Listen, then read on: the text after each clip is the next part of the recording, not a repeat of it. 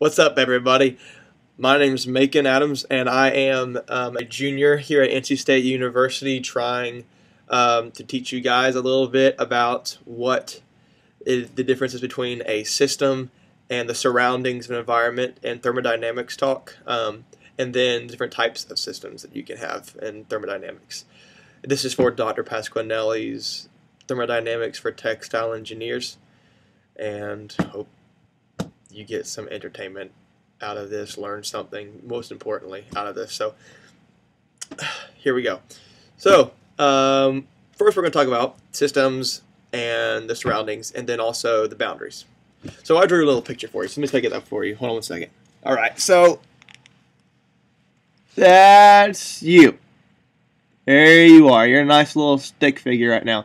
You're happy, you're going about life, nothing's really wrong happening with you. You're pretty good off. So you're the part of the system. If you're the system we're going to talk about, you're the thing we're trying to analyze. So whether it's the heat, heat inside of you, how much energy you're creating inside of you, or how much energy is inside of you, the flow rate, like of the amount of mass coming out of your system, whatever you're trying to look for, you're the thing we're trying to analyze. So you would be defined as our system. Now, going through life, you affect everything around you, and everything affects you. So we're gonna zoom out. Oh yeah, there we go. Nice little sun, clouds, trees. Those are your surroundings. So that's your environment. It's basically, again, like it's what you it's part of your universe affected by you, the system. And there's always a relations in every type of thermodynamics problem. System where whatever system you've got is affected by the surroundings, and vice versa. Now, there's a specific thing called the system boundary. Now, what would that be? Now, let's think about it. There's you again. Nice little smiley face. Look at that. And then there's the surroundings. Boom. Now, let's think about this. If you are the system and that's the surroundings, what would be your boundary?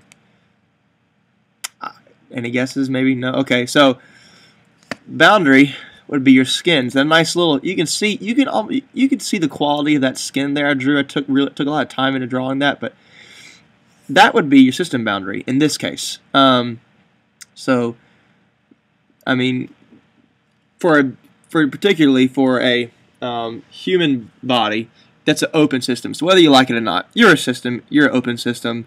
It's a beautiful thing because you got open system is what's defined as a system where both mass and energy are transferred through the system to the surroundings and vice versa. So your skin, in this case, would act as your system boundary.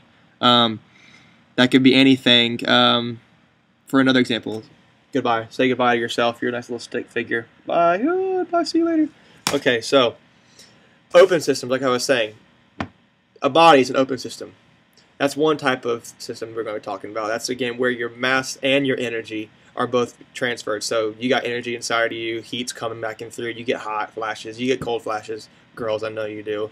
And you sweat. Now, sweat, since you have water coming out of your pores, or you want to eat something, or sometimes you got to go to the bathroom, that's the mass coming out of you. So, and you eating, so you got mass coming into you. And that makes you an open system. Another type of open system would be like a jet engine, or really any kind of engine. You got mass and energy coming out of that. Then you got things like a closed system. Now, a closed system is where you have energy going through, but you don't have any mass going through. So it'd be a lot like that refrigerator right there, right there. So it's closed right now. No, there's no mass. If I want to go get a Coke or something, that would have to open the door, and that would become an open system because I'm putting mass into it. But right now, the way it is, this beautiful, nice NC State refrigerator, it is a closed system. And it's because it's getting heat pumped out the back of the refrigerator. So energy is leaving, but there's no mass being transferred. Now, the third type of system, which you may be talking about in your class, in ours we covered it a little bit, but it's basically nothing crosses that boundary. There's nothing happens. There's no mass, no energy, no nothing. So an example of that would be like a cooler. It keeps all that energy inside. You don't want anything to change, and when you put the lid on it, it's got to, whatever you have in there is going to stay in there. So the cooler is an example of an isolated system, and I mean the universe is too. So, so again, recap. You got your system, for an example, like we said. In our case, nice little stick figure. Whoever your name is, nice. There's to you. Boom. You are the system. And it can be anything. Again, it can be anything. In this case, we're talking about an open system, and you are the system. Then you got your surroundings, your environment, a nice everything around you. That is what is affected by you, by the system. The environment is what's affected by the system. And then your system boundary, which in this case would be your skin, would be is what separates you from the rest of the surroundings.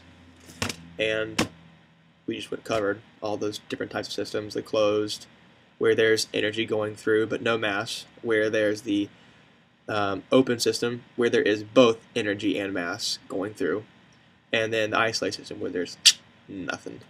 So hope that all helped out. Hope you got something from that, and see y'all later.